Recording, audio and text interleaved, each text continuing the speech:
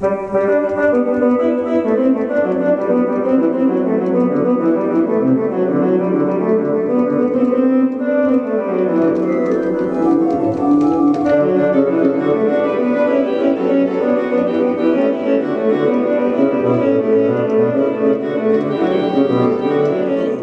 again with some more chant accompaniment instruction. Today I want to talk specifically about using the square notes, the Gregorian Chant notation, instead of using modern notated written out scores, accompaniment scores. I went over a lot of this in the longer video, but we'll just kind of review here the reason for using square notes instead of modern notation. Is primarily flexibility, one, and authenticity of interpretation would be the second thing. Flexibility, when you read straight out of the chant notation, you are not limited to a single key. You're not limited to a single type of accompaniment, because you can fill in the chord structure and the voicings as full or as sparse as you need to for the group you're playing for, and again you could play them essentially anywhere with the chant's movable do system. So those are the practical advantages. The other thing is authenticity. It can be very difficult to get a really nice authentic chant sound when you're playing from a written score. That's not to say that all written out and notated chant accompaniment scores are bad. I've seen some good ones, but I'll be honest, I've never found one that I liked everything about it. You know, when you're accompanying the ordinaries, for example, I've played probably from a couple dozen different accompaniments just to see how they sound, and there are moments of brilliance in each one, and then moments where you're not quite sure what the arranger was thinking. So I find that reading and playing straight from the square notes, combining that with a knowledge of chant theory, chant history, chant interpretation, can really give a much better and more authentic chant sound to your accompaniment. So the obvious question then, and I know this is a question a lot of people have, is, well, how do you do that? How do you even get started with that if you've never tried that before? You know, all you see on the page is the neumes with the melody of the chant. So how do you make an accompaniment out of that? Well, again, this is something that assumes some music theory knowledge and some chant theory knowledge, but it's really truly something that I think is learned best by trial and error, and of course by listening to good accompanists playing Gregorian chant. That's really how I learned. I studied under and just listened frequently to some very accomplished chant accompanists and organists, and you pick up a lot just by hearing it done well. And then, like I said, trial and error. When I first started this, I'm going to show you the method that I used. I would actually write in chords. I would look at a chant, see what key it needed to be played in for the voices that were singing it, and then write in the chords that I was going to play right on the page. And then slowly but surely, as I did this more and more, it got to the point where I realized I became so familiar with the patterns of chords that work well in each mode that I didn't need to write it down anymore. And it just kind of becomes second nature. You can look at the square notes and know exactly what you want to do.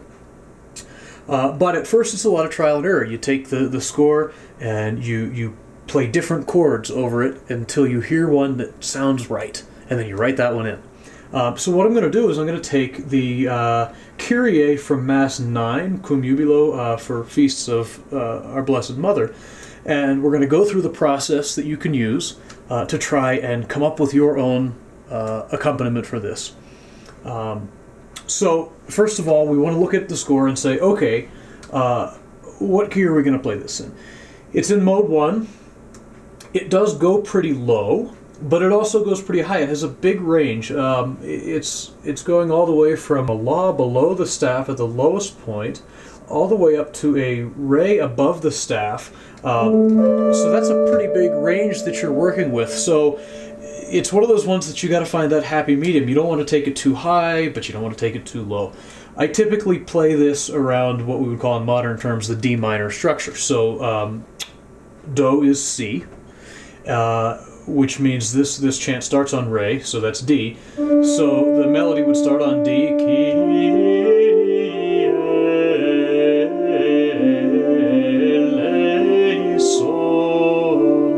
Okay, so we're in a D minor sound, more or less. It's modal. Again, it's not modern D minor key. It's modal, but we're going to be kind of centering around that D minor sound. So I think it's fairly obvious when we take a look at the first phrase here, the first incise, that a D minor is probably going to work pretty well there. It's D, F, G, A. So with the exception of the G, we just spelled out a D minor triad. So maybe we'll try that, see how it sounds. Seems to work pretty well. So we'll go up here and we'll just write in above the staff. And if you're going to write on a score, you should print it out from a PDF of the Liber Usualis or something. Don't write all over your books if you can avoid that. Especially because when you first do this, there's, like I said, a lot of trial and error. You don't want to have to be writing, scribbling out, and erasing in a priceless book. So I have a copy here printed out. So I'm going to write D minor as our first chord. Now we want to move on.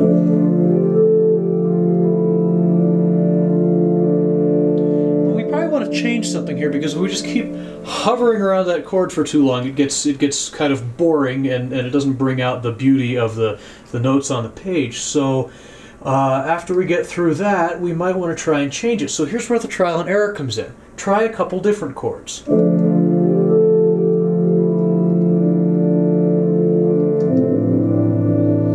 That was with an A minor there, and that works, that sounded good, but let's just try something else. Before we pencil that in, let's try something else. And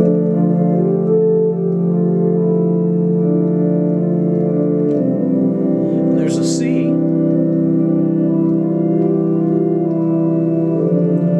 So either of those would work well, but let's try a third option.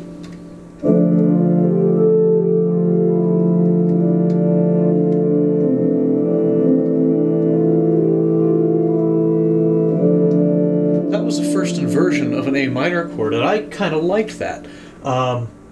And so let's go ahead and pencil that in on the Do. Put a A minor over a C.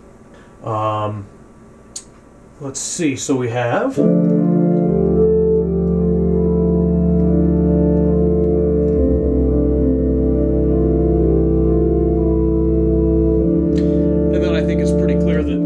resolves back on Re, so we're back to the D, so we end that phrase on a D minor. Now we go on to the next phrase.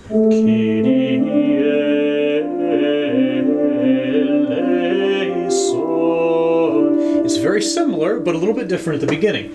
So we just finished our other one.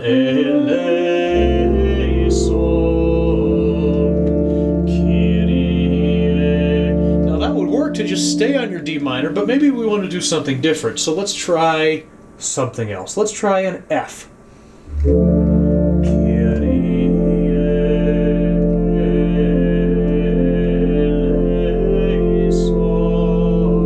So what that kind of ended up being in practice was almost just like a first inversion of a D minor, and it didn't really work that well. Let's try an A minor maybe.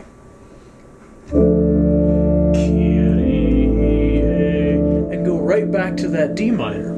That kind of helps you push into that phrase because you can hear the movement of the melody there. Kyrie. It needs something to kind of force you into that. It drops way down there to the La, Do, Re, and it's got to come back up. So maybe instead of just staying on the D minor, we throw in that A minor to push it back up to the D minor. So instead, then we get Kyrie. Propels it into that. So I like that. Let's put the A minor on the Do, and then straight back to the D minor on the dotted punctum Re. Now, the reason that we don't start with the A minor on the La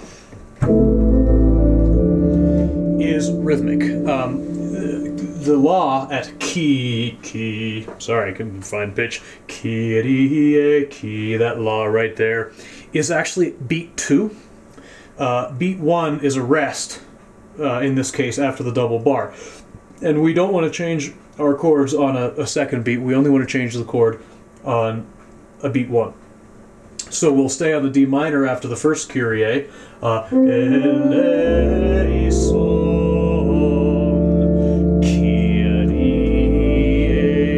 you can hear how that maintains the integrity of the chant rhythm, and it also propels, as I said, back up to the re and that D minor structure.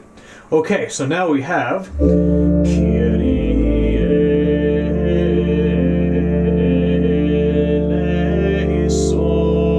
So again, we probably want to do something else in there to keep that moving. What would we want to try? We have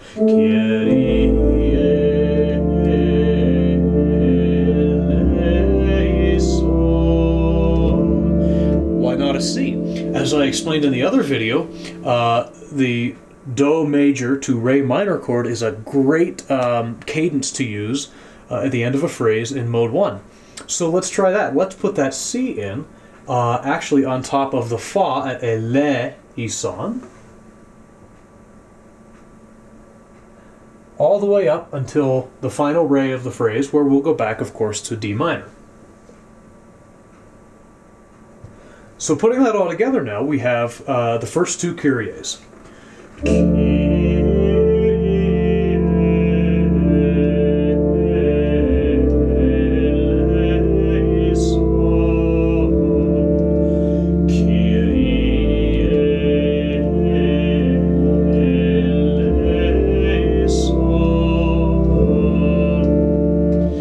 The third Kyrie is the same as the first Kyrie, and so objectively you could just repeat what you did in the first Kyrie, but let's just take a slightly different approach to this one and see what we come up with.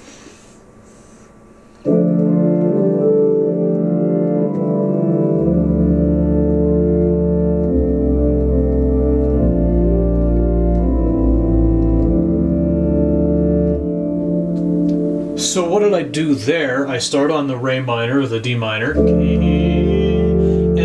something that you can really do a lot of times in chant accompaniment, in a lot of different modes, is essentially hold the root as the pedal tone here. So in this case, I'm going to hold down on the D.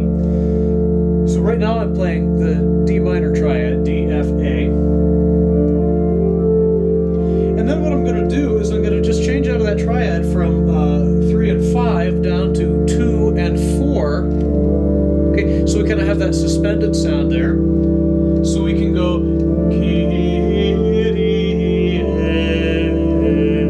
again, it just breaks up the monotony of holding that same chord for too long. So you can notate that in whatever way would make sense for you.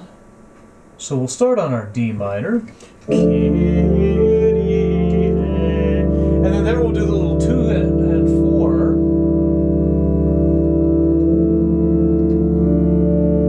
And then back to the 3 and the 5 for the D minor chord.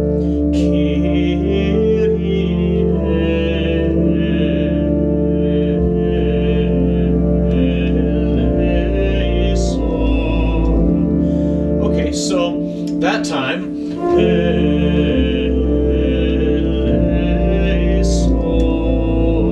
I just walked it down. So on the Do of Kyrie, the Do, I'm going to C major chord, or Do major chord, and then at Le, I'm going to a B flat major, which is a Te major chord.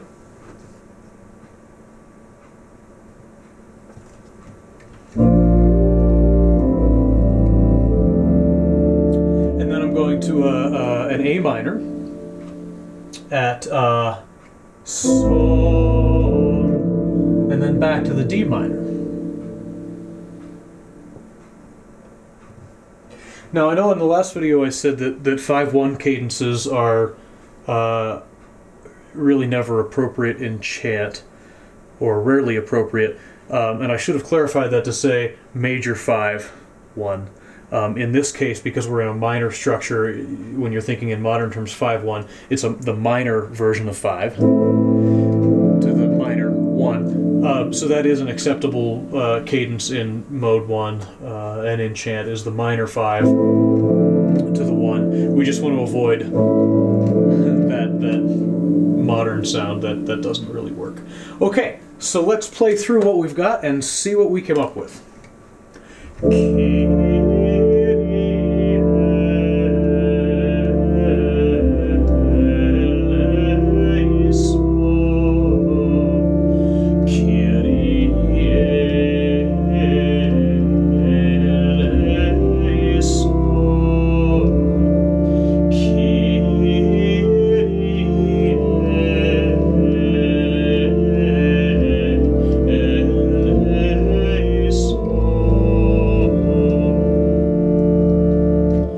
So you can see how with the same phrase there are lots of different things you can do. And as I did on that first Kyrie section, I kind of showed you what the initial trial and error process is like. You know, you look at it, and if you need to think like a modern musician for a few minutes, go ahead. You get to a point and you say, okay, I'm playing an F in this structure, so what chords are going to fit under F in a D minor structure? Well, B flat, maybe G minor, 7, F, and then you've got those inversions of those that you can use as well. And just try them. And remember, what you're looking for is a good, authentic chant sound, but also trying to avoid big jumps in your roots, and that's why it may be important to look for where you can use those first inversions. If you can keep the motion stepwise or smaller intervals, it sounds better and less chopped up than doing, you know, fifths or sixths or seventh movements that can be very awkward. So see where you can walk things around in stepwise patterns to come up with those. Okay, so I'm not going to write out the rest of that. That took long enough, but I'm going to go ahead and play through the entire Kyrie, and I'll just make up the rest of the accompaniment as I play it, so that you can see how it goes on after you've practiced and practiced and practiced this, that you can just go through the rest of the piece without having to write it down eventually.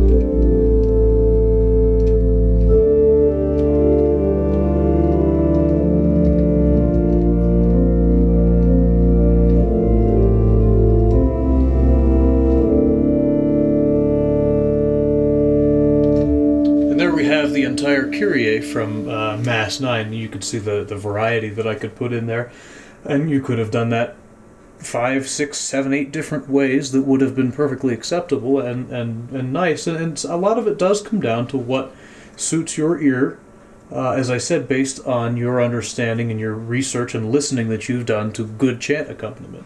So trial and error, practice, practice, practice. I'm going to do something a little bit different here just to show you, kind of to jump outside of the ordinary, as in the ordinaries of the Mass. And let's look at a Magnificat antiphon from Vespers. This is for the 21st Sunday after Pentecost. I don't know if I've ever played this before. Certainly haven't played it as much as all of the ordinaries. So we're going to go through the same process a little bit more quickly here. I'll just show you what I'm doing to write in some chords for this. So the melody goes, Cogna vita tempatem, quia illa ora erat, in qua dixit Iesus filius tuus vivit,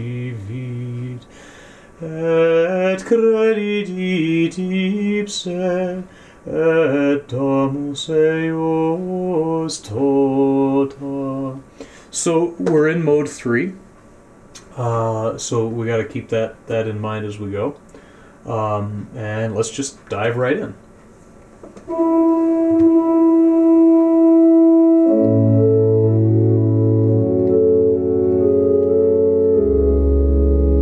Okay, so I started on A.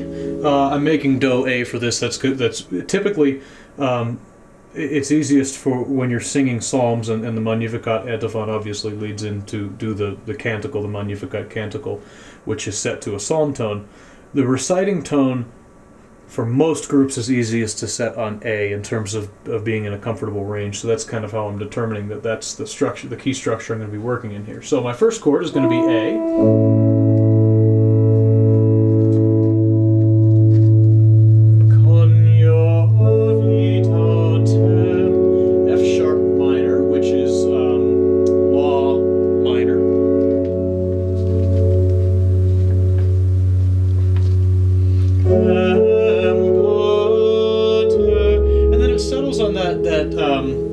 G sharp, which is T, but in mode 3, that leading tone sound often works best with a minor chord rather than the major chord alternative, which would be the E major or the Sol major.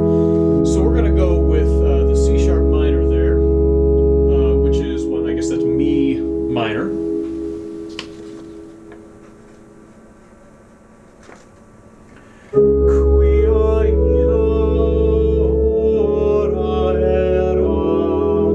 So we can just walk it up from there. Stay on the C sharp minor, quia illa, and then go to D major, which is Fa major.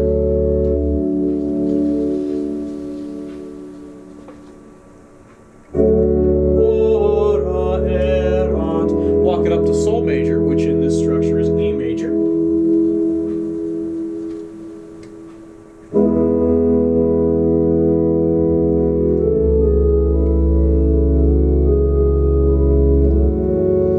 So what I did there is I stayed on an E major chord there, Sol major, but I put it over a D bass.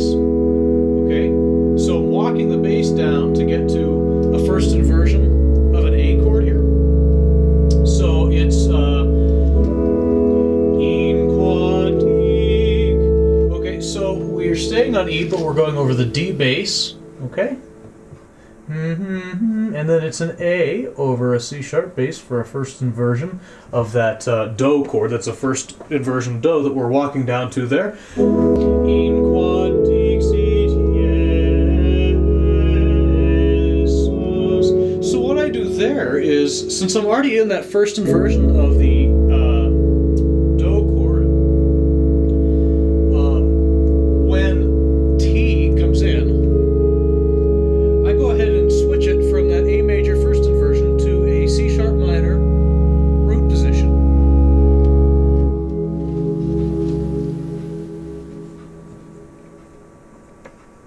And then I resolve that onto the F sharp minor chord, which again is La minor, at the end of that phrase.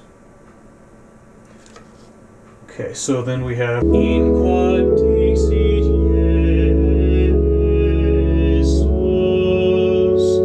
Okay, so now we move on.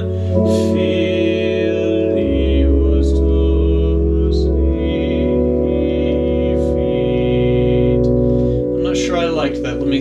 about this here.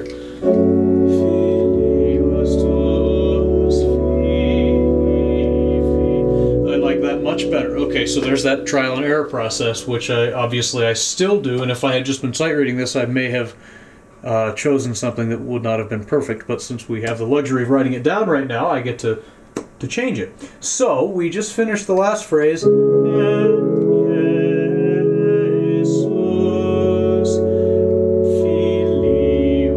We're going to go to a D major, or a Fa major chord, on the accent of Filius. I'm sorry, that's not the accent, but the note with the ictus gets the D major here. Filius. Okay, so Filius tus. And then here on Fi, I'm going to add the sixth in there, which actually essentially makes that a first inversion B minor, or Re minor.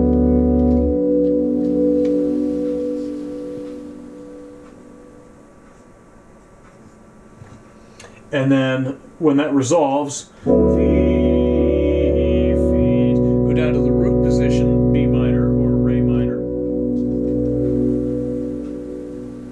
Okay, now we move on. We were at, let's see,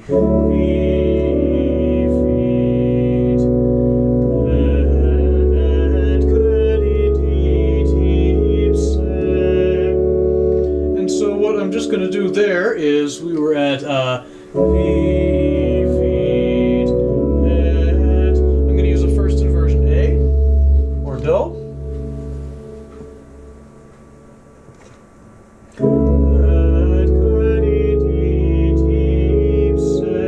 we're going to go ahead back up to that F sharp minor or that La minor chord at the end of that phrase.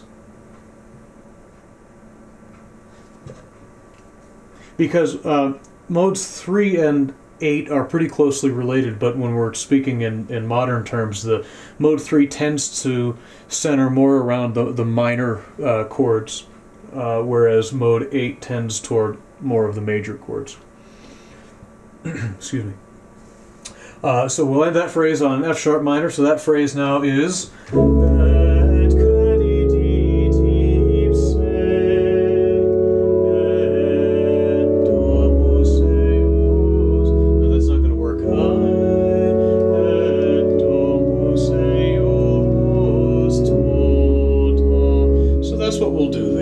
we'll use the B minor starting on Domus, on the Mi on Do, the Mi on Do.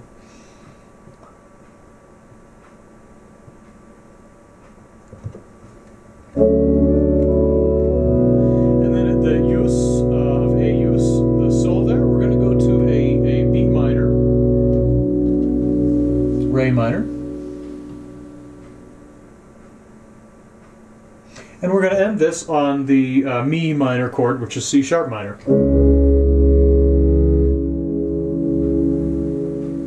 Okay, let's have a listen and see how this turned out. And if you were playing this at Vespers, you would give an intonation to the priest.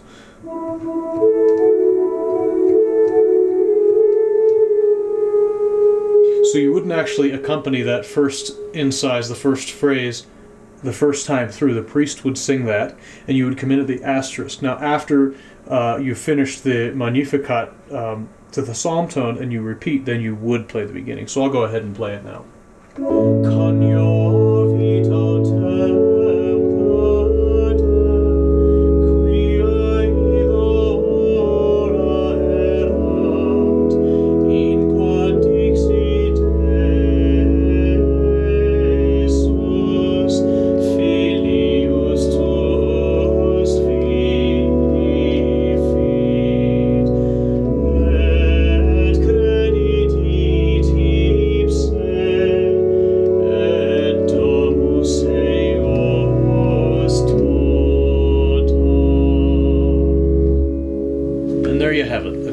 Chant with chords written in.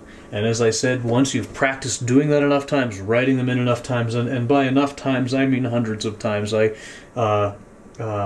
played for a lot of Vespers and a lot of Masses and accompanied a lot of chants, and I must have written chords in 150 or 200 times before I was comfortable enough with the structures and the patterns of the modes to quit. And I can't pinpoint a moment when I quit writing them in. It just kind of happened. It may have been one of those trial by fire things where I had to play for something on short notice and didn't have time to write them in and just had to wing it. And then I realized, oh, I guess I can wing it now. I've done this enough. So it's repetitio mater studiorum. Just do it over and over and over again and practice writing them in. And then little bits at a time, take a chant and see if you can just try to go through it without writing anything in and come up with your own accompaniment. Don't be discouraged if it doesn't sound good the first few times. It takes practice. It really, really takes practice, but it's absolutely worth it, I can assure you. Yeah, so enjoy. And please, as always, if you have any questions, just leave a comment for me. I will do my best to get back with you and answer your questions, and I will have more videos on the way. God bless you.